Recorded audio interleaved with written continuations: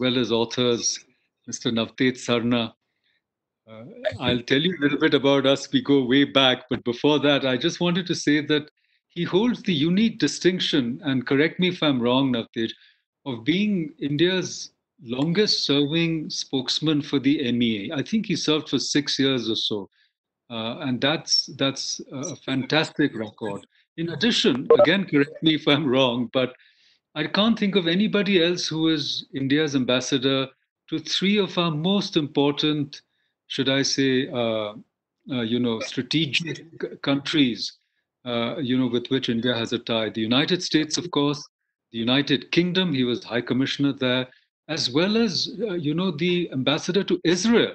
And I think it was in his tenure that our strategic relationship, our cultural relationship, and our diplomatic relationship with Israel was actually ramped up, from being, on the back burner for so long.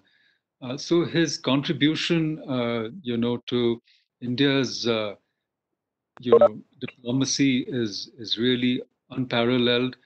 And in addition, one of the best compliments I heard about you, Navtej, was from one of our fellows, who is a great fan of your work, your books. And he says, That's क्या गजब का लिखते हैं, he told me. उनका pros जो है गद्य एकदम कविता जैसे. He writes, what I was told is that he writes he writes poetry in prose. That is, his prose writings they flow like poetry. So I think this was a great compliment that was paid to you by one of our fellows. I met him on our walk on Sunday, and he said, "We're all looking forward to listening to you." I just wanted to say a word about this series, which was meant to try to calibrate and understand, India's position in the changing world order.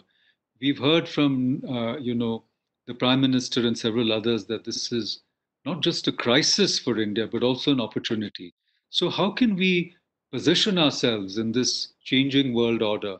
And we heard from Lieutenant General Atta Hasnain on Friday that we have to replay this, multipolar world in such a way that India comes out actually stronger in the process. And we discussed China at great length, and we saw how the challenges that China is posing us in our own neighborhood, and how India has also reached out to the US at this crucial juncture to try to counterbalance this this pressure that we are facing on our borders, not only in Ladakh but also in Nepal, you know, and so on. So we have to understand what is happening in the world around us, and are we, for example, on the brink of a new Cold War? And is it really the case that somehow the United States as a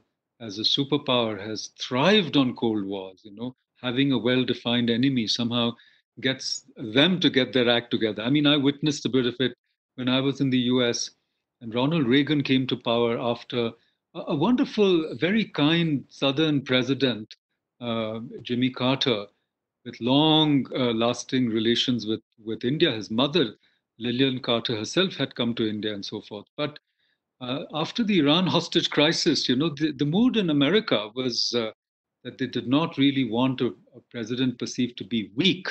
And Ronald Reagan came at that period as a Hollywood actor, not even such a well known actor. And he completely transformed the United States. And you might even say won the Cold War with the USSR.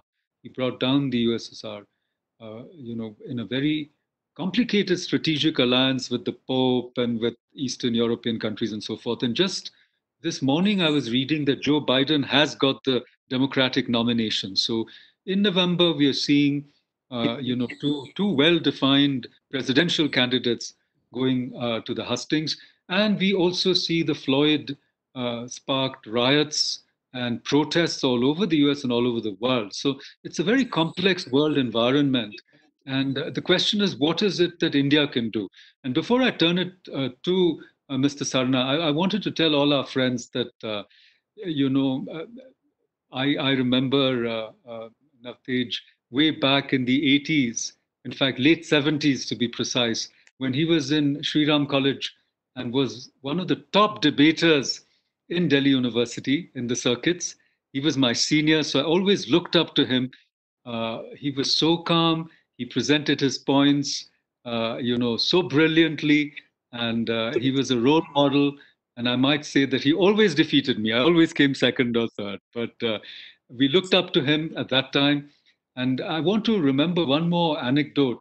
One fine day, I happened to be at Bombay House in Mumbai in Mr. Maligamwala's, and whom should I see there but Navtej? And he had made it to the very, very prestigious Tata Administrative Service. It was a great service. He finished his, I think, his master's in law as well. I can't remember exactly.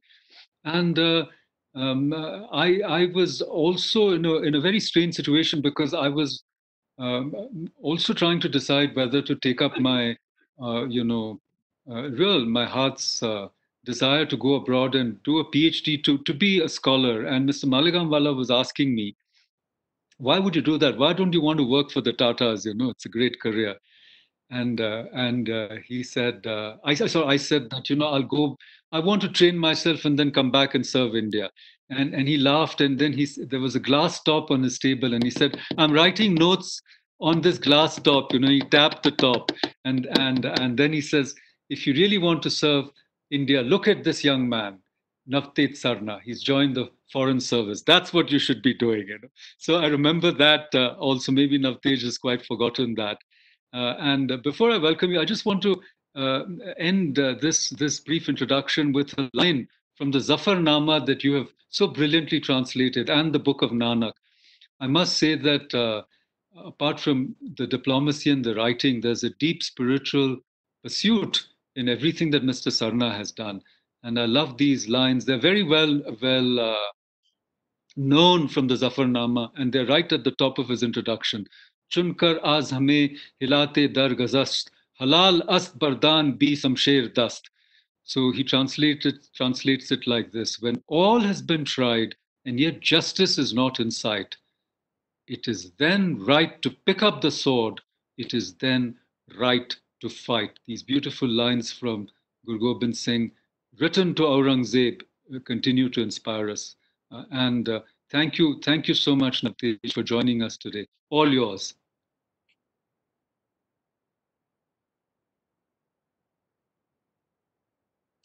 Thank you so much, Makaran. Thank you for the invitation to be here with you and your scholars. And also, thank you for recollecting in your very generous introduction all the lovely associations that we have of decades ago. You're right, I remember all that very, very well and very fondly.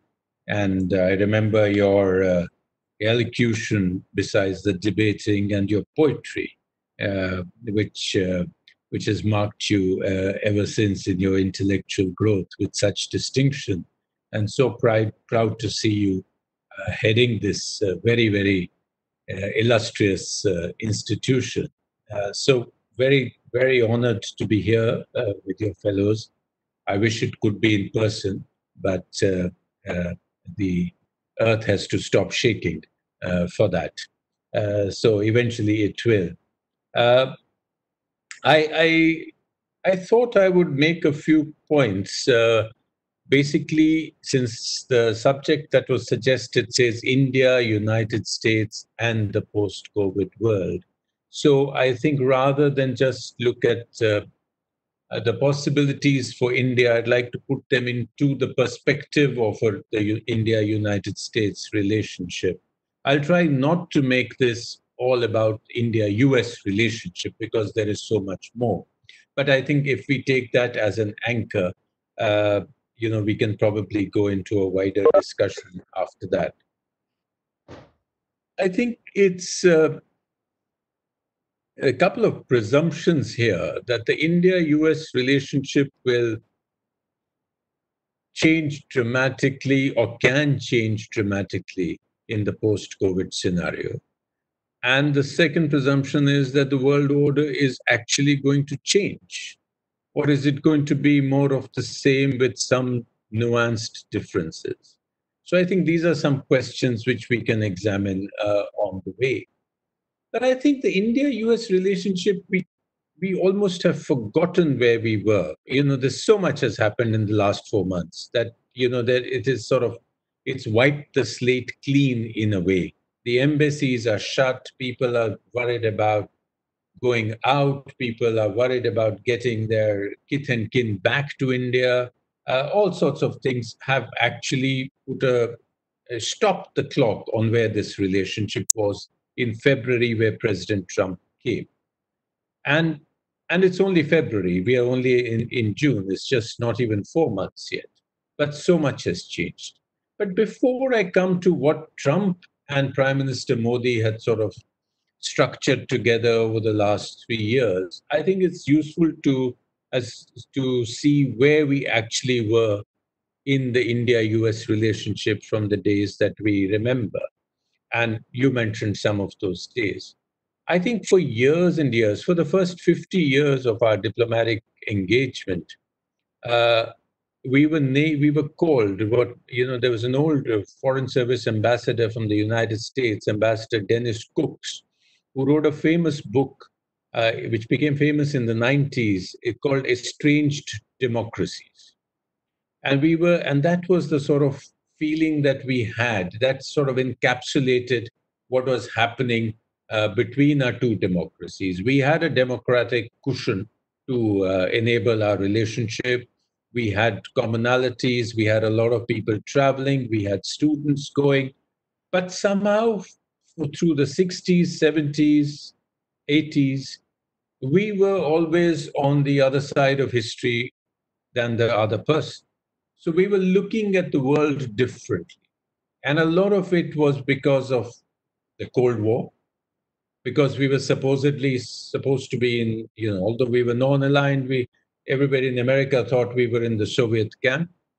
On many world issues, we ended up looking at things differently, and there was a very sort of, at best, what I can call an episodic relationship. We had our good days and our bad days, and whether you see, whether it was 1971 when you had the USS Enterprise sailing into the Bay of Bengal, or you had in the 90s, you had differences over our nuclear policy. There was a lot of estrangement, despite the fact that we were two large democracies at work. There's something began to change in the 90s. And 90s was, and things, the world changed, really. So maybe the pandemic here makes an inflection point in the world, which changes everything. But the last major change that we saw was at the end of the Cold War. We saw the end of the Soviet Union. We saw people scrambling to make different relationships. We saw people taking another look from a realpolitik angle, and so did India. And in the 90s, it also coincided with the beginning of our economic reforms. So suddenly in the 90s, began a change of vision in the United States that, okay, this country, let's take a look at it. What are these guys about? And frankly, I always feel, since I was there personally present at that time in Washington, that in the immediate aftermath of our 98 nuclear tests, there was a kind of wake-up call. And that India had actually conducted these nuclear tests. They had kept it a secret successfully tested nuclear devices. And then there was a lot of anger. There was a lot of browbeating. There was a lot of fist shaking. But at the same time, there was a newfound curiosity. There was a certain why, and so we were going out and explaining why we had to do this. That we have two nuclear armed weapons on our weapon states on our border, one explicit and one implied, we call clandestine. But nevertheless, there they are, and the world, we have been screaming ourselves hoarse for global disarmament, and nobody has listened to us. So and so on and so forth. A dialogue started, the famous Jaswant Singh stroke Talbot dialogue, which then began a recognition of each other's concerns, built up a deeper understanding about each other. It also coincided with the IT revolution coming in India, which was of much use in terms of professionals to the US as it faced Y2K problems, and so on and so forth. And then we had the beginning, the Clinton visit to India and Prime Minister Vajpayee's visit to Washington, D.C., which then started a very positive mood. Clinton was absolutely bowled over on his visit to India. He spoke to a packed parliament. He danced with village women in Rajasthan. He did all sorts of things. He went to Chandrababu Naidu's cyber tech city and got a driving license. So he was, given the whole 6 yards. So he went back with a very positive feeling. And I think this positive feeling, if we today look back at India-US relations, there has been an upward graph for the last 20 years or so. So whether it's Republicans or Democrats in the United States, the graph has been upward. There have been nuances. I think President Bush was also very, very positive. He had a very close personal relationship with Prime Minister Manmohan Singh, and he actually started the whole nuclear thing by signing off on the Indo-US, or starting the process and then signing off on the Indo-US nuclear deal, something which fundamentally changed the manner in which India and the US can cooperate in terms of not just weaponry, but dual use technologies and related matters. And I think President Obama also carried this on in different ways. I think when President Trump came to power, 2016 November was when he was elected. I had the uh, distinction or payment for past sins to be sent to Washington 48 hours before President Trump won the election. And I saw what a crazy place Washington suddenly became, because this was not a normal Republican uh, government that was coming in. Uh, this was not, of course, a Democratic government. This was a government coming out completely out of the Wild West, and nobody knew anybody. Uh, there were no systems, there were no positions being filled. So it was a challenge for India to continue to make sure that the graph remained upwards, that President Trump understood, and his colleagues as they came into power, who were new to the game, and many of them understood the importance of India, understood where India-US relations were. And I think the story at that time, which consistently, fortunately, it was conveyed and they understood, was that here is a democracy with which you have a long-standing relationship, a democracy which has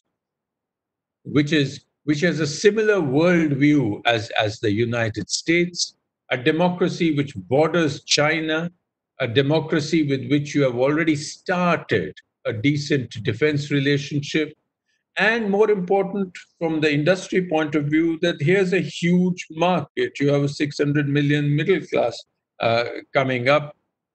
Here is not just a destination for American business, but also a source, particularly of professionals. And the big American companies were, that's why, very positive on our side. So this was the story when President Trump came into power. Fortunately, in the 2 years, 2.5 years that one saw personally, and now we are well into the fourth year of President Trump, I think broadly the upward graph has been maintained. And I'll just pinpoint some of the things on which we've been very positively converging. And these are all in the strategic basket. For instance, on defense relations. I mean, there was a time when India and the US virtually had no defense trade, about 15 years ago. Now there's a trade of, we have purchased about $18 billion worth of American weaponry. At least 3 American aircraft are being flown by our services. You have uh, India today exercises more in military terms with the United States uh, than with any other country.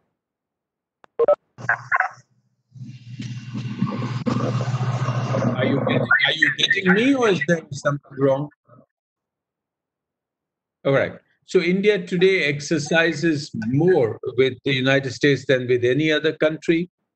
Um, and we have signed most of the foundational agreements, as they are called, with the United States, whether they are the logistics agreement or the communication security, the COMCASA.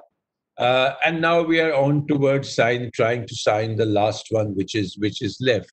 Now, what these agreements do is that they create a web of trust, that we can share technology with you, we can share weaponry with you, and be sure that this remains away from so-called enemy hands. So I think one was the defense relationship. The second major strategic gain in recent years has been the Indo-Pacific vision. In the President Trump's administration rolled out its Indo-Pacific vision in 2017. And in that vision, India has a major role. India is seen as the other bookend between, they call it, say, between Hollywood and Bollywood. So, you have two democratic bookends, and you have these large swathe of the ocean, the Indian Ocean and the Pacific Ocean, which is going to be the center for trade in the years to come, the center for energy travel. And you have a large number of countries who are looking for direction. In a way, from the US point of view, this Indo-Pacific vision could be seen as a response to China's One Belt, One Road initiative. We took a slightly different stand on that, but the point remains that here was an entire new area of cooperation where India had been acting on its own in ASEAN, and pretty much a lot from the look east to the act east policies. Here was a chance to now begin a convergence with the United States. So that was the second strategic gain. And to put it down on paper, the US changed its famous, their largest command of their armed services is the PACOM, or the Pacific Command, based in Hawaii, which was attacked during Pearl Harbor. They changed the name to Indo-PACOM. Now, I would say this is not just verbal gymnastics. It fundamentally changes the way the US bureaucracy, the US defense bureaucracy, the budgeting, the focus, the policy focus changes once you call it the Indo-Pacific. And that's what happened in 2018. The other factor which has grown during the years is the Indian diaspora, which became a very important pillar of this bilateral relationship. And the diaspora, which used to be which was almost about 4 million today, was always successful in terms of being professional. Doctors, hoteliers, engineers, IT people. But now the important thing is that they have become politically active, and they are actively funding elections. They are lobbying, and they are present in the US Congress. I mean, we went from one to four in the present Congress, and one in the Senate, Indian origin. So I think that is another factor which has been a strong impetus in bringing India and the US together. Now, this is where we were when President Trump came to India in February, more or less. And these were all the positives. There was a huge irritant, and the huge irritant was trade. The trade, because Trump has been extremely transactional on trade. Trade problems between India and US are nothing new. We've had issues before. We've had WTO disputes. We've had disputes on intellectual property rights. Uh, we've had disputes on, child labor, and so on and so forth for years. But now President Trump has made trade a kind of transactional issue. So, for him, it comes right up there. For instance, trade balance. Now, we have a $140 billion trade between India and the US, and we have a trade balance in our favor of about 25, $26 billion. Now, that became such a big issue because he took the top 10 countries which had a trade balance against the US and wanted it removed. So, in earlier administrations, this was looked away from because that was a globalized world they were looking of, and negative trade balance did not necessarily mean a bad thing. And at the same time, they saw the whole India relationship in a larger strategic lens. And this was came under the policy of strategic altruism. Let look away from these small irritants. Let look at the big positives. But President Trump was having none of that. So that's why trade became such a big issue, the trade balance. So we started buying a lot of civil aviation aircraft. We started buying oil and natural gas. We started to reduce that trade balance. There were market access issues on both sides. And there were other major issues like data localization, the use of credit cards, and so on and so forth, which were at the on the table when Trump came to India. The visit went very well, as you all saw. There was a lot of bonhomie. There was a lot of popular hoo-ha about it. He loved the huge crowds, and clearly we were at a stage where we could have got these irritants sorted out. And then, unfortunately, uh, coronavirus took over the world, and we sort of got stuck where we are. So that more or less is where the bilateral, to give you a sort of graph of the bilateral relationship in a few words over the last 30 odd years. So that's where we were. Now there were some trends which were clearly visible, and these are important to see that will these continue in the post-COVID world. One trend was the US looking inwards, the US withdrawing from a global role. Trump had come to power on the fact that, make America great again, bring the jobs back, pull the troops back from Afghanistan and Syria, don't spend on the UN and all these useless things. Let me, uh, you know, we must get more bang for a buck. People must pick up their own weight, and so on and so forth. So America looking inwards and withdrawing from global presence. That's one trend. The second trend was China's rise. And that I don't think there are two views about it. China was not just rising, but China was rising in a more and more increasingly in a more muscular fashion. So the OBOR was a very aggressive strategy of not only making their presence felt, but virtually taking over strategic facilities in many countries. China was being muscular in the South China Sea, so hence the Indo-Pacific. And it was clear that the big rival for the United States in the years to come would not be Russia, but China.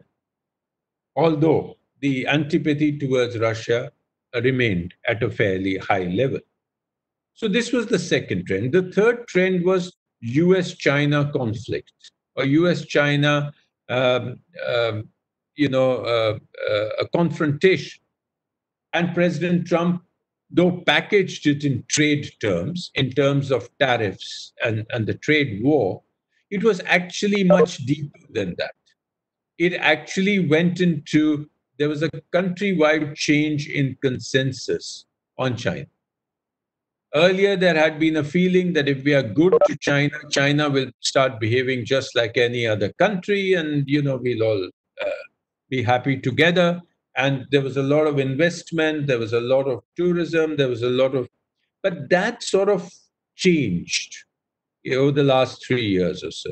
That changed. It changed because there was a feeling that China has been taking us for a ride. China is robbing us of technologies. China is taking undue advantage of our generosity in different ways. And there was so while there was on the surface, it looked like a trade war. This was much more. So this is the third trend. And the fourth, I would say, which is a spin-off from the first, is an anti-globalization feeling.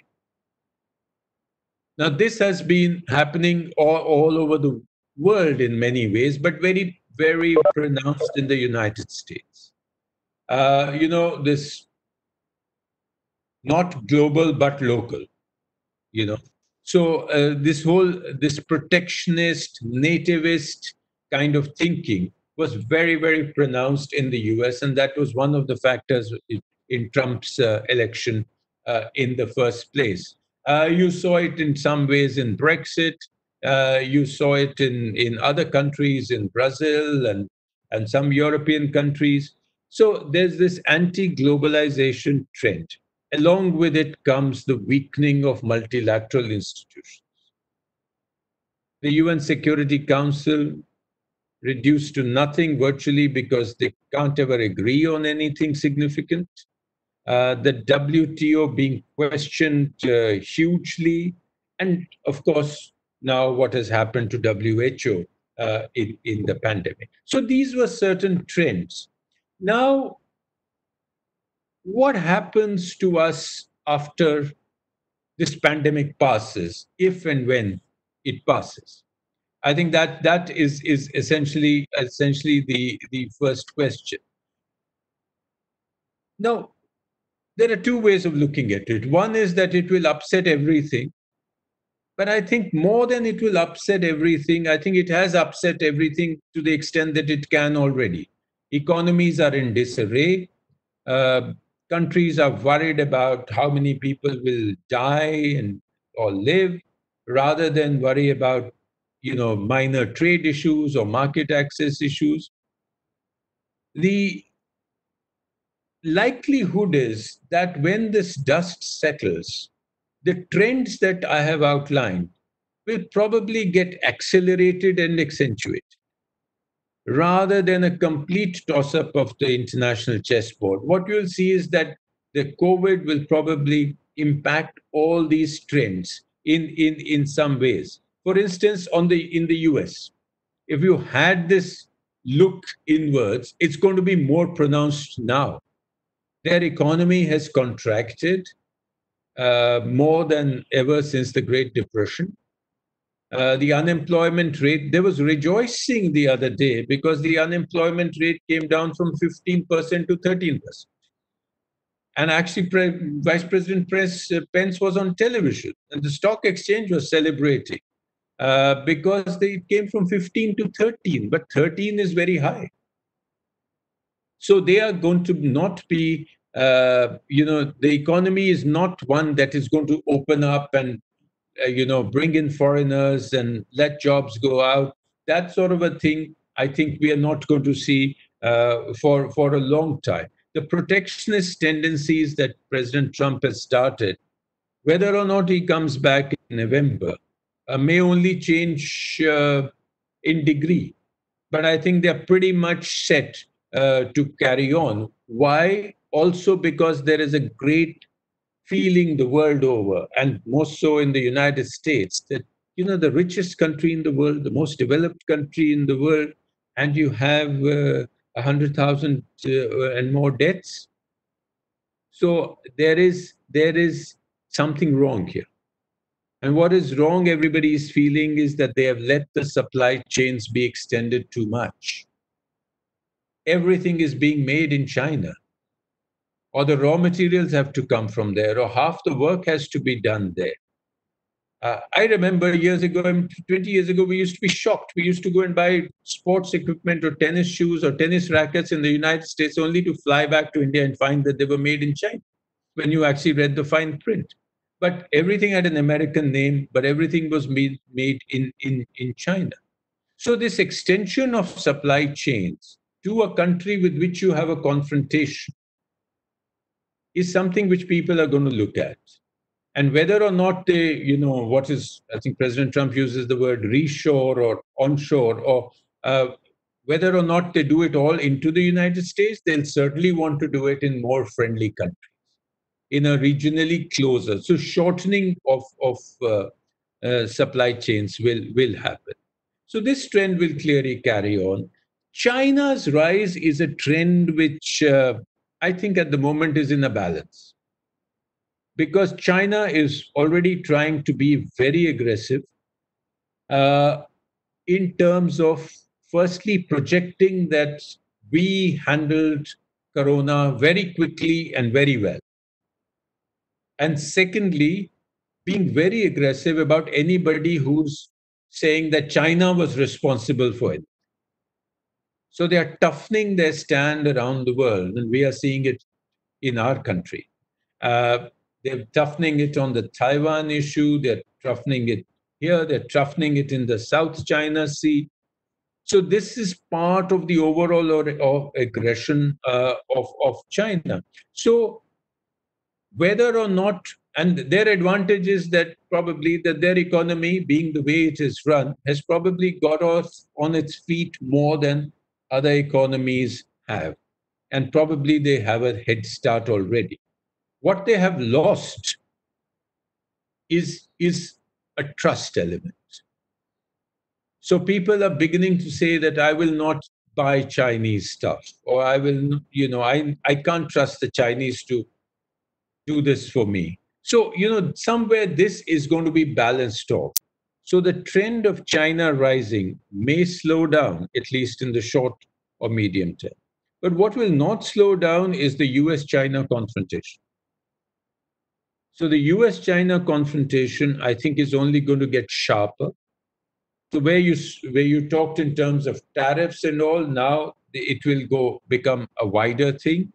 It has already been, when President Trump started calling it the China virus, I think that was a big sign that, and this may get sharpened as we go into elections in November. So beyond the rhetoric, also, I think the rivalry between US and China, the rivalry in the South China Sea, the rivalry in the Indo-Pacific, uh, will I think be certainly be accentuated in the years to come. And the trend of multilateral institutions weakening will also be accentuated, because one, the Chinese are being very aggressive in increasing their influence in these institutions, whether it is WHO, it is today they are the second largest funders of the UN after the US. And while earlier they were willing to sort of, bide their time, hide behind the larger groups of countries, they are being far more aggressive today in international institutions. So you will see, and with the US sort of stepping away from this leadership role, I think the role of the multilateral institutions is in serious need of repair. So I think that's something which is going to be something which we are going to be looking at. Uh, the what happens in this situation, and I can come back to details during the Q&A, but I want to sort of give the bigger picture first. What happens to the India-US relationship given these trends and given where we were? I think more or less once life starts again, we will the Indo-US relationship boat will find its even keel pretty soon. Because I think because the strategic logic of both of the relationship is very obvious to both countries. The democratic commonality, the possibility of economic cooperation, the possibility of cooperation in the Indo-Pacific, the existing defense comfort and the agreements and basic work that has already been done, the mutual exercises and all that, the possibilities of pharmaceutical cooperation, which is, which is becoming increasingly important for the world, the possibility of cooperations in vaccine development, science and technology, space exploration. I think these are the areas on which India has a natural advantage vis-a-vis other countries, and in which the US and India relationship has already reached levels of comfort. What may go slow in the short while at least, is perhaps defense cooperation, purchases, because of budgetary reasons. I think countries are going to be looking at reallocating their budgets more towards health, more towards domestic infrastructure. That's going to be the political call. And that's, I think, it's necessary. So I think some of that may begin to go slow, which was being done. What may happen is that we were buying oil to offset the trade balance, but oil prices have fallen dramatically. So I think the impact of our purchases of oil on the trade balance is going to be less and less. The civil aviation industry has been very badly hit by the pandemic. And we were buying, I think there were 300 Boeings in the pipeline from the United States, which would make a major dent in the trade balance. But I think civil aviation is going to go on a hold. So I think this purchases will also probably slow down in terms of civil aviation. So I think in terms of trade, we will have to find more creative ways of making sure that trade doesn't become a major problem. We should hurry up and rush and get the deals that we can. And they were pretty advanced when President Trump came here, so they shouldn't be all that difficult because these aspects may slow down. I think a lot of possibilities of cooperation lie in the Indo-Pacific because, and I'm not saying only in military terms, in terms of creation of infrastructure, in terms of creation of connectivity projects, in terms of human resource development. This is all that we are working a lot in terms of, cooperating with the American Blue Dot network, with creating domain awareness for various countries in that area. As Chinese aggression increases, our challenge, of course, will be how do we do this without making it sound anti-Chinese? Now, that's the fine line. And that's the narrow space that Indian diplomacy works in. So because we have China as a neighbor, we have China as an aggressive neighbor today. So there are limits to which we can be seen to be, hobnobbing with the United States on something which the Chinese perceive as anti-Chinese. So we have to project ourselves, as the foreign minister said, we are a leading power which plays by the rules. So somewhere we have to walk that fine line, and that's the challenge we will face. I think the growth areas will be pharmaceuticals, health, in investment in telecom. For instance, you've seen the massive investments by Facebook in Geo. And a new area which is coming back is textiles. Not just textile export from India, but cooperation and investment in textile industry in the United States. I think that is another area which has a potential for growth. The one more aspect, and I'll probably wind up, is one aspect which has suffered a lot because of the pandemic is the people to people relations. We have a large number of professionals, and immigration was not always a comfortable place during President Trump's tenure. But so far, there had been a tightening up of the H-1B process, but not a winding back. So to many, because H-1B professionals are also very useful to American companies. In fact, the vast majority of H-1B professionals work for American giants like Facebook, Google, Apple, and Amazon, and not for Indian IT.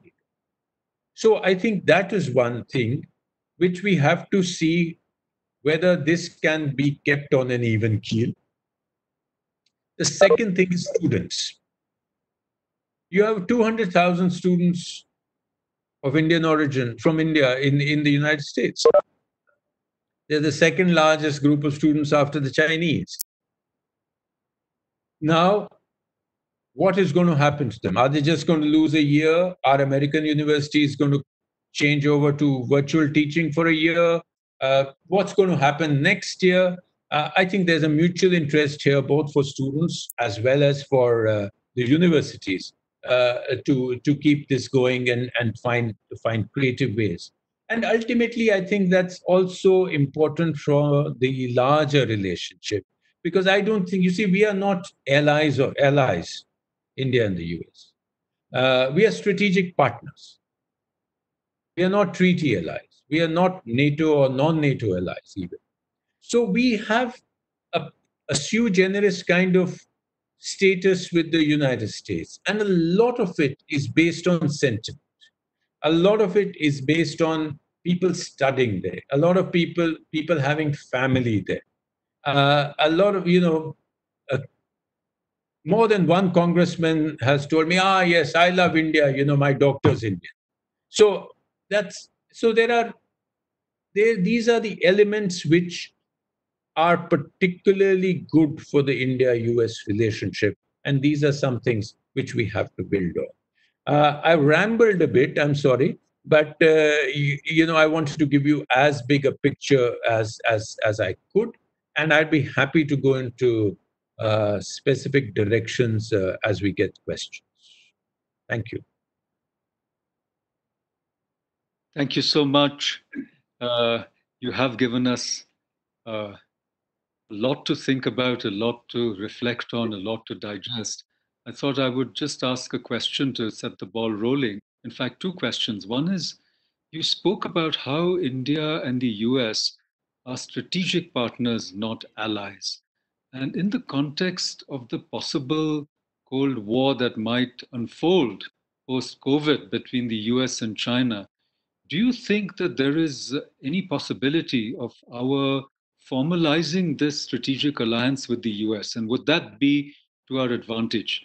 Because in the prior Cold War with the Soviet Union, I think India was more or less on the Russian side, the Soviet side, and yet we maintained our distance. Obviously, we had the non-aligned, policy. Now we have another version of non-alignment like multilateralism and so forth. So the first question is, do you think that it would be useful to enter into not just a partnership such as we have with the US along all the lines that you've pointed out, pharmaceutical, technology, students, information exchange, manufacturing, and so forth.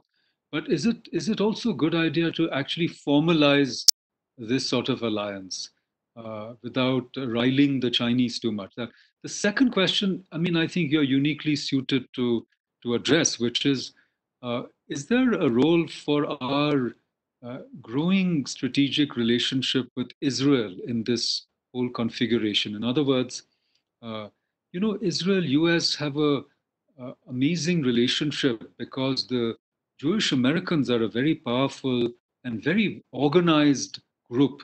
So if you take the New York Times, they might be very anti-Trump, very liberal, but when it comes to Israel, there is no compromise. Whoever the president is, they're going to make sure that Israel's interests are not harmed.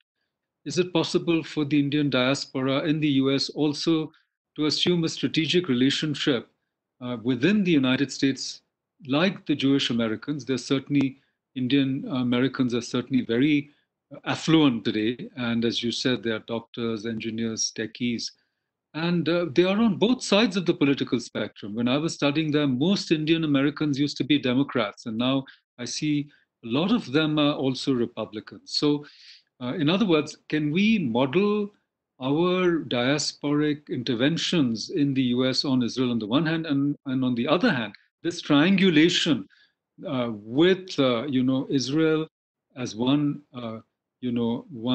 point in this triangle, the US is another, and India the third one.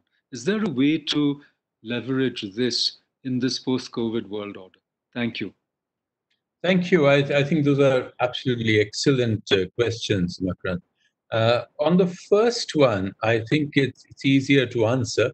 I don't think India, by nature, by history, uh, and by politics, will ever consider a formal alliance. Uh, even in the even when we had a treaty with the Soviet Union, uh, we had a treaty, but for peace and friendship. But we would strongly resist being called an ally of the Soviet Union.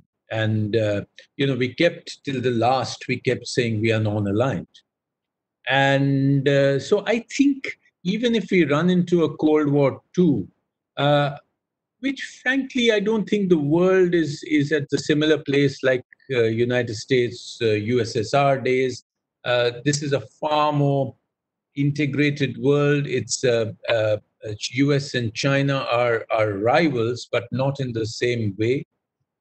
So I don't think we will what we will run into is probably not a Cold War 2.0, but more an era of great power rivalry. So where you see US, China, a rising Russia, uh, perhaps a group of middle powers as they are being called. You have Japan, South Korea, perhaps India. Uh, uh, so more of a great power rivalry role. Now, in this, even if we have this world, I think in India probably it might accelerate our, ironing out whatever differences we still have with the US, signing up the other foundational agreements so we have a good basis for technology cooperation, exchange, maritime cooperation, clear out the trade deck so that we are not fighting with each other on trade issues. So it'll be probably an effort to get more of an alignment rather than to get a formal alliance. On the second issue, you're absolutely right. The Israel, US, India relationship is something which is of great value in both these relationships, and they play ever since we have managed to get a good relationship going with Israel. We are now definitely that plays into a comfortable place in the United States because they realize that India Israel has a good relationship. So this helps a lot in different places in the US. For instance, in the US Congress, a lot of congressmen, whether they may be Jewish or not, certainly have a very soft corner for Israel. And that helps us with India US issues. Similarly, in Israel, having a comfortable that the Indo US relationship is good really impacts on in Israel in very positive terms. It gives them a comfort level in terms of technology cooperation because otherwise they would be going against the grain if they couldn't cooperate with us if we didn't have a good relationship going. The triangulation happens all the time, both in conversations plus in certain formal ways. We're always invited to attend the APAC annual conferences and speak there. The ambassadors, I've spoken there more than once. The Jewish organizations in the United States are very active. They stay in touch with the embassy. They like to meet our visiting ministers and so on and so forth. So this triangulation is a fact of life already, and it's very useful. Thank you. Very good. Now I'll throw it open. You can message me, and so I'll call on you. And in the meanwhile, if someone has a question, just raise your hand, then I'll call you out. And then you unmute your mic, please, and speak. Professor Raju, always the first on the draw. Go ahead. Well, thank you for your extensive big picture as you've drawn. Now let's get into a bit of the details. The US is in an economic crisis. As you said, it's like the Great Depression. Now, given that, how is it going to impact the relationship? See, are our techies going to get jobs there? Or is there going to be very intense rivalry? That is one sort of thing. The other sort of thing is, will the Cold War 2.0, it is there, whether you call it that or not, will it result in the disintegration of the United States? Well, I think the first part of your question, Professor, I did hint at during my talk. I think the economic crisis is going to be deep in the US. The unemployment is high. The resistance against foreigners coming and work in the US is going to be high. So I think in the short run, our techies will get jobs depending on what they are going for.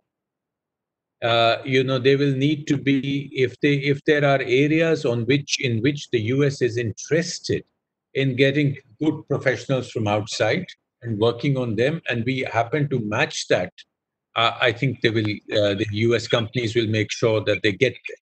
But I think the days of our everybody just with a basic degree going there and making money on computers is for a while, both economically and I think very important socially, going to become more and more difficult.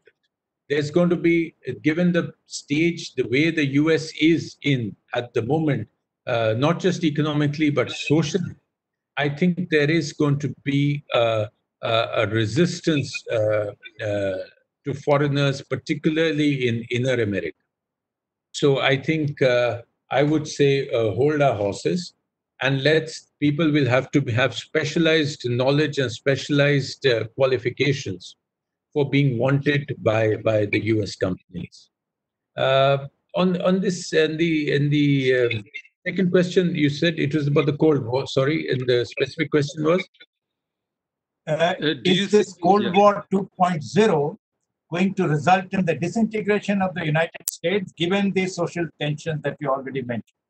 Well, I don't think the Cold War is going to result in the disintegration of the United States. I think what the United States, for instance, is in a crisis of leadership.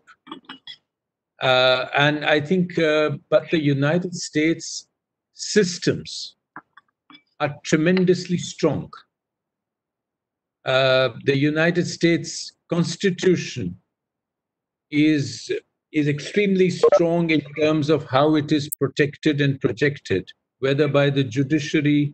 They've got a very strong media, they've got a very strong judiciary, and they have huge assets.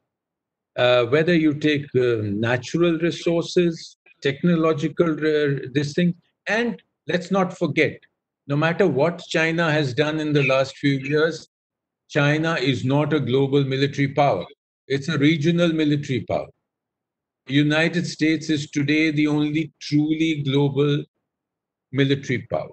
So I think the United States is not in any danger of disintegration. They have tremendous depth in their systems, and they protect them very, very fiercely.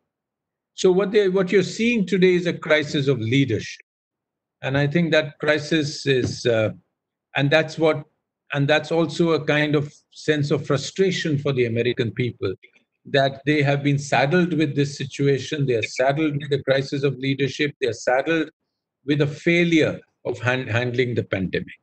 But I think I would put faith in the fundamental systems of the US. Thank you. Thank you. Professor Raju, if you might, you've already, I think, muted your mic. Anyone else has a question? Just I think raise your hands or message me so that I can call you out. I think Professor Rajveer Sharma, would you have something to say? Professor Sharma, can you hear me? Is the audio clear to everyone? Yeah, Professor Sharma, go ahead. Sir, it's really a very rich kind of a lecture which Mr. Sarna has given.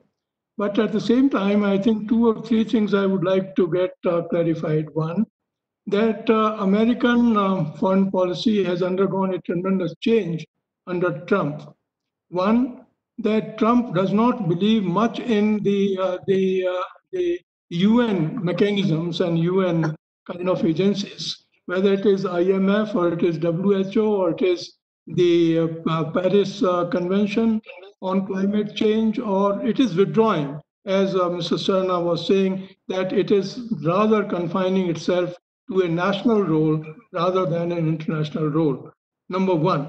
Number two, the nationalist agendas are being put more, as were clearly brought out by Mr. Sarna on Brexit and other things. Regional kind of political and economic institutions are emerging.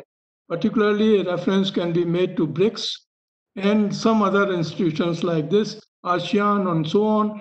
And on the other hand, America is now trying to bring in more people, more countries into G7 also. So now in this post, the foreign policy change of America, what shall be the likely role of India? Number one. Number two, in the post-COVID situation that is emerging, is it desirable for India to make the best use of the tensions that are emerging in and around America? And in fact, as you said, that we should not go too far to be anti-China. Rather, I would say that India should make all-out efforts to weaken China, because China does not spare any opportunity to weaken India. And also, the encirclement of India is deliberate on the part of China. So would you suggest that India should make the best use of the post-COVID situation to weaken China, and in fact, some kind of a containment policy should be adopted by India? Well, on Professor Sharma, on your first question, I think it's pretty straightforward. We are great believers in multilateral institutions, and we have invested heavily in the UN, etc. Because somehow, it even when we didn't have strength in ourselves as just on our own, we found strength in numbers in these institutions. So I don't think the two things for India are contradictory. For the US, yes. The US, as you said, is walking away from international established institutions, from the liberal order that it has itself created after the Second World War, and is investing more in these plurilateral institutions. Now, for India, I think we have to play both the games. We have to be in whatever plurilateral institution we can get into. And in fact, some which we have helped create, like we had the IBSA, we have BRICS, and we have got into G20. Now, if Trump wants us into G7 and make it G9 or 10, then we are not going to be the ones saying no. So I think we will continue to work on the plurilateral. At the same time, I don't think India can afford to move away from the multilateral institutions, because we need them. We need the presence of those numbers. We need whatever role they give us a much higher platform. For instance, India is going to be the chair of the executive board of the WHO for the next 2 years. Now, that is an extremely important position in this context of the pandemic. So I don't see why India should withdraw from these. So I think, to a brief answer to your first question, is that we should ride both horses. The second point, I did not say that we should not weaken China. What I did say was that there is there is a diplomatic fine line which has to be played in terms of not being a clear-cut ally or a clear-cut enemy of another country in any setting. And I think what we have done in the Indo-Pacific, the Prime Minister's Shangri-La speech, is a fantastically imaginative kind of vision. And I think we should look at that, because we have said that anybody who plays by the rules of the game is welcome to cooperate in the Indo-Pacific. Now, if China is willing to play by the rules of the game, why would anybody have any objection? The problem is they don't play by the rules of the game. So that rules them out automatically. But, India is not like that. India said that just play by the rules of the game. By observe the international law for sea, for navigation, for airspace, respect sovereignty. This is all mother's milk. So, this is fine. So I wanted to make that nuance clear. Certainly, our interests, whether against any country which harms India, should be protected. We have to seek partners. If India is being threatened by a particular country, obviously we will do everything we can to strengthen our flank and get partnerships. So that is a constant diplomatic game. But I think India has the nimbleness and needs to have the nimbleness and flexibility to continue to maintain good relations with all major powers. Now, this is not always easy, but then that's the challenge. That's the challenge of being India. Thank you, sir. I've got a couple of very interesting questions, but sorry, Professor Sharma, do you have a follow-up? Go ahead. No, sir, in fact, I think I'm very much satisfied with the answer given. But at the same time, there is still some kind of conflicting attitudes and approach between the two countries. India is an anti-racial, nation, while America has been following some kind of a racist policy. That is what is being said by many people. America believes in bilateralism. We believe in multilateralism. And in fact, the kind of the democratic values that we seek to promote, there is a commonality between America and India. But if we go beyond America, our relations with Iran, for example, may be some kind of irritant in strengthening our relationship with USA. So what we have to say on these kind of things? Absolutely correct. I agree with you on everything. Just as our relationship with Israel is a positive factor for Indo-US relations, our relationship with Iran is a problem. But that does not mean that India can break its relationship with Iran. What it means is that we have to explain better and more clearer, and we have to become so important for the US that they don't mind our being friends with Iran. So it's the traditional old realpolitik game. We have to be more important. A has to become more important for B, so that B stops worrying about A's relationship with C. It's simply that, and it's a constant treadmill. It can't be done once and forgotten for 10 years. It's a constant treadmill. For instance, they know that we need energy. They know that we depend upon Iran for a large part of our crude resources. They don't like it, but then they like a lot else that they do with India. So then they have to look away. So I think that is ultimately diplomacy. We don't agree on everything with the US. I won't say that they have a racial problem, but look at the racial protests or the anti-racial protests. So they'll handle their protests. They'll handle their problem. We are an inspiration on anti-race. When Martin Luther King was a devotee of Mahatma Gandhi. So we have some things on which we set an example. So I think we don't have an exact match. We are not Siamese twins, but there are commonalities.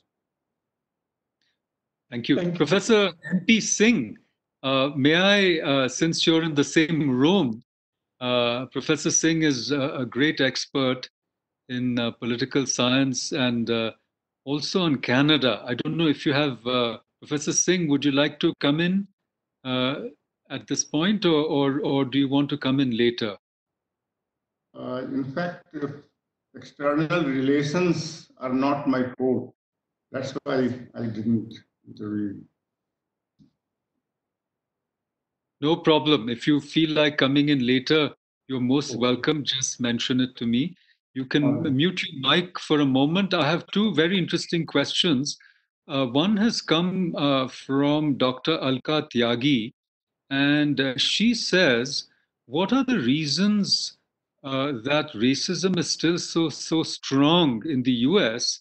when, as Mr. Sarna said, U.S. has such strong systems, including legal safeguards against racism, especially after the civil rights movement you mentioned, Dr. Martin Luther King Jr., and everywhere they have safeguards in place, equal opportunity employment, and etc. So why is it that she's asking, why is it that racism still persists so much in the US? Not an easy question, but I would simply say that a lot of things exist on paper, a lot of things exist in law. But when it comes to practice, you yourself, you see them being broken. I mean, it's not. I mean, we have problems. We have similar situations on the caste system in our own country. Very often, it's you have a certain legal situation, but in practice, it works out. So I think this is exactly what you're seeing. You're seeing centuries of discrimination, centuries of bias, which still doesn't die out, despite the laws and despite the situation on paper. So at some levels, it gets ignored, or it's at a very low level of interaction. But when it is taken over and done in a police, takes the form of police brutality, then I think it's difficult to ignore and gives rise to the emotions that you have seen on the streets. Thank you. The next question comes from Dr. Samson Kamai, who's from Manipur. And it's a very interesting question because he asks about the cultural relationship between India and the US post-COVID, especially in the context, he says, of the sustenance and growth of Hinduism in the US. So I think that, as I see it, at least there are two dimensions. One is the, stated issue of, the Hindu component in the Indian diaspora. But the other, I think, the broader issue is, of course, that of soft power. How important is India's soft power going to be in the post-COVID world, especially when it comes to Indo-US ties? I think soft power has always played a very big role in Indo-US ties. So whether you have I mentioned Mahatma Gandhi, whether you have a Tagore, whether you have early American travelers coming to India, uh, mm, a lot of which, in fact, Makrand, if I remember right, has been detailed in your book on Swami Vivekananda. And you have Swami Vivekananda himself going to Chicago, and the famous the impact that he had in not just in that speech but several other appearances. So I think while so soft power has whether in terms of spirituality, in terms of or dimensions of spirituality, whether you call it yoga or you take religion as a broad subject, but I would say even more. I think in terms of India as a as a sort of country with another dimension is how Americans see it. And whether you take it down to the level of the Beatles coming to the Maharishi, which also, or you have Ravi Shankar setting the West Coast on fire. So, whether it's film or it's music, and then of course now the diaspora has been a major proponent of this soft power. So, in fact, the US is one country in which you don't have to do much to promote Indian culture. It happens on its own, you know. And the only thing is you have to make sure it's the right kind of stuff and good quality stuff. Indeed. So I'll also invite more questions, a couple more. In the meanwhile, if I might, I want to come back to the neighborhood and ask you a question. All these years when we were tackling, the older Cold War, it was also clear that the Americans and the Pakistanis enjoyed a special relationship. In fact, the paradox of US foreign policy was they were always cozying up to dictators while they were championing democratic values all over the world. Now that has changed, and to some extent, Pakistan has become a client state of China. Uh, and earlier, Professor Sharma mentioned we are being encircled by China. And right now, we see that the Brick Road initiative is why China wants to pressurize us in the Pangong Lake area to try to get over to the Karakoram, into Pakistan occupied Kashmir and so forth. So the question is, in our own region and neighborhood, is it possible for India to forge, given the fact that the Pakistan-US relationship has weakened, especially after Clinton too, we saw a definite shift, and Clinton came to India twice. As first his first term, he was still very, very friendly. They tried to equalize and balance, but I think there was a definite shift towards India, or at least away from Pakistan. So, is there a way we can reformulate this and maybe have a special arrangement with the US on the one hand, and also obviously with Russia, which remains a player in the region? The right, beyond Afghanistan, there's still Russia. The great game goes on, though possibly in a more subterraneous and less overt manner. Is there any scope for India to renegotiate alliances so that in our own neighborhood we are not as pressured as we seem to be right now, using the US as a partner? But I think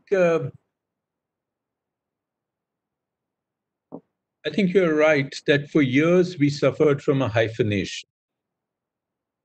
The US State Department would automatically think in India-Pakistan terms, and very often the Pakistan sort of constituency in the US think tanks or bureaucracy was pretty strong. I think as the Indo-US relationship's importance grew, this hyphenation broke. And you're right, it was President Clinton, particularly I recall during the Kargil conflict, that this hyphenation was definitely broken, because it was realized that here you have a democracy which has acted responsibly. It has not crossed the line of control. It has, at great cost, it has cleared the intruders from its land. And there you had a army, you had coups, you had Musharraf taking over from Nawaz Sharif for threatening him, and you had this whole mess, and you had terrorist intrusions. So I think the message that came through was very clear, and the Americans got it. So I think this hyphenation has been broken. What happens is that at certain time, and that's why this is as I said, it's a treadmill or a moving target. You're constantly shooting at it. We can't say that hyphenation is broken forever. It keeps coming back in stray remarks in certain situations. Why? Because very often America sees Pakistan as a tactical instrument for a design it may have, say, in Afghanistan. For instance, the situation in Afghanistan. So very often concessions Pakistan is sort of wrenching away concessions for cooperation in Afghanistan. So there are these things which have to be, we have to take some of it in our stride. We have to make sure that the broader story on Pakistan, and I must say that in recent years, we have had much more success in projecting India's concerns on terrorism, India's concerns on cross-border terrorism, and the US has realized that the Pakistanis have not been very reliable partners for them, even in situations which are purely of American interest. So I think you're right. We have to do it. We have to be very strong ourselves, and B, we have to make that count with our partners. That listen, these are Indian concerns, and you have to take them on board. And whether it's Russia, and it'll all depend upon the strength of our relationship with a particular country that they will listen to us. Thank you. There's a question about Joe Biden and what happens if he comes to power, and he's been fairly critical from time to time, of India. And do you think that it'll be difficult for us to recalibrate the relationship, or that actually presidents come and go, but the State Department and our own foreign ministry have a much steadier, pattern, so that it won't make a big difference. So that's the question. Well, I think let's see what happens. But frankly, I think that again, if it is a democratic president, there would probably be a change of nuance on certain things. But I think the fundamental logic of the relationship nobody can ignore. So I think we'll have to probably adjust our narratives to some extent, and we must remember that with whether you had Clinton or Obama as Democrats, or you had Bush and Trump as Republicans, we've succeeded.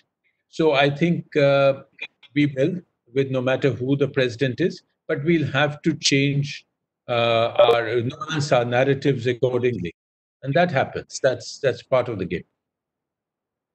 Very good. We're almost at the end. I have one last question, if you might want to take it.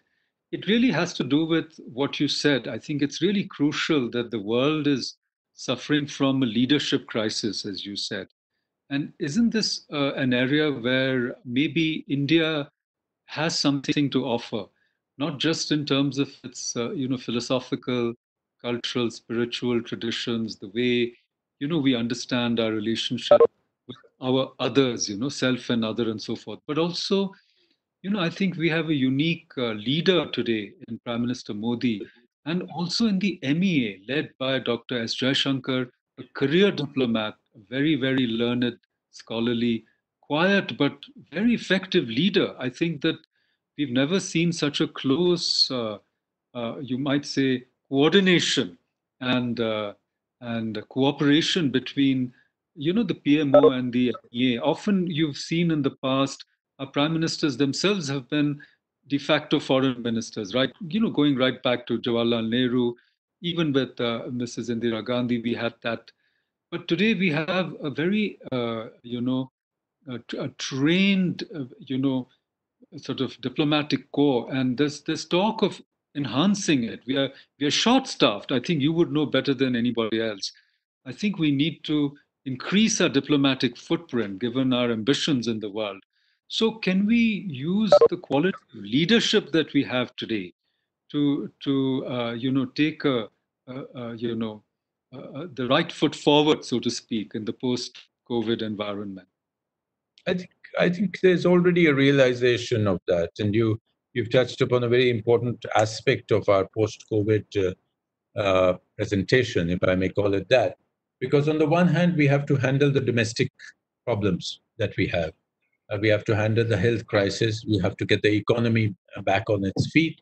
At the same time, this is a tremendous opportunity. And in terms of the role that we can play abroad, we have already seen it. The Prime Minister has spoken, for instance, very early on in this crisis to the SAARC countries. He spoke to the G20.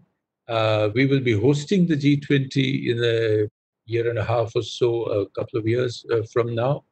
We'll be heading the WHO.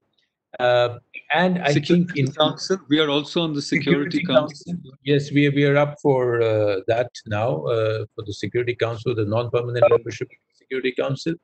So I think these are places in which we can put forward a fresh agenda, forcefully, effectively, and India's voice counts. And if we have a presentation by the Prime Minister in one of these, or by the Foreign Minister, I think the world is looking for something like that, because, as you say, the US is withdrawing from leadership roles. China, despite its economic clout, somehow doesn't have the moral ground, let me say. So you need, in India, and that's why in one of my earlier responses I said these are platforms, the international institutions for India. So I think we need to be able to take these. We need to be able to get a clear agenda. We need to have a vision and put forward a vision for how this world is going to recover from this. And there are several ways, and we have a lot of talent to back it up. Thank you. Thank you very much indeed for joining us today. We hope to invite you in person, either when the vaccine is made or when things flatten, the curve really flattens. We know that you're our neighbor. You have a home here in Mashobra. And we really, really look forward to your visit in person so that you can come and see the work we do. And we also solicit your continued support, blessings, and good wishes. And thank you again very much for joining us today. I want to end with another quotation from the Zafarnama. I mean, whenever we face bullies, as we do in China, we always should remember that there are powers above, what we see with our naked eye. And I want to go to number 5 of the Zafarnama. Jahan pak zabardast zahir zahur, ata mede had hamchu hazar hazur. So Guru Gobind Singh Ji says, beyond this world, powerful, he is manifest all around. In the gifts that he bestows, his presence does abound. So today, Mr. Sarna, your presence has really been a gift. I thank you very much, and I hope we can meet soon in person. Thank you. Thank you so much for having me. Really enjoyed it. Thank you, Makran. Thank you. Thank you. Thank you. Thank you all.